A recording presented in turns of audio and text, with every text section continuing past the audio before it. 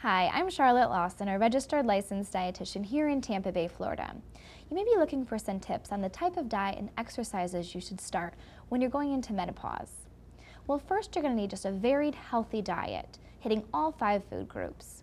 Secondly, you're going to want to look at different exercise programs to increase muscle mass. This is going to be more your resistance type training.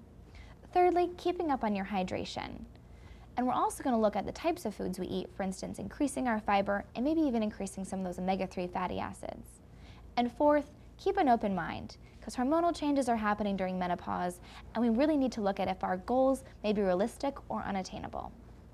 So keeping that varied diet high in fiber from your fruits, vegetables, and whole grains, using lean choices of protein from low-fat or no-fat dairy and lean cuts of meat, and also maybe increasing some other sources of fats like your omega-3s, have all been proven to either help reduce the symptoms of menopause and again just keep a varied, healthy weight. Overall, when looking at weight gain, regardless if it were in menopause or any other time, we want to have a lower intake of calories and a higher exertion.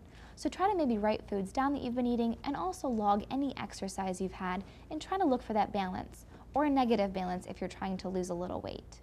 Keep in mind, naturally menopause has been associated with lower muscle mass and increased weight gain. So sometimes we can't really fight nature. Overall, the point is that you're staying healthy and in a healthy BMI or health risk range.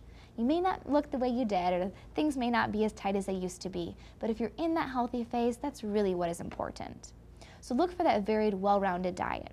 Staying up on your hydration will help to avoid, again, maybe lessen some of the symptoms, like those hot flashes we may get, and also trying to avoid maybe spicy foods or certain things that may upset your stomach or GI system. Looking at the type of exercises to increase muscle mass is where we really want to focus. This is your resistance training, your weightlifting, and weight-bearing exercises. Any way to help combat that loss of muscle mass. So well-rounded diet, muscle increasing exercises, since for instance weight-bearing, keeping up on your hydration, and also keeping an open mind that as long as you stay within that healthy range, you're doing successful. Those are just a few tips on the type of diet and exercise during menopause. I'm Charlotte, and eat happy.